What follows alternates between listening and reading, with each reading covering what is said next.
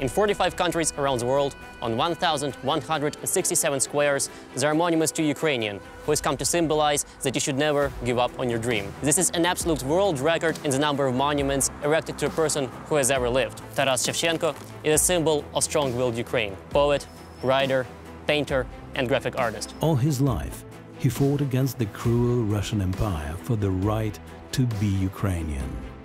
And by his own example, he inspired this desire in future generations.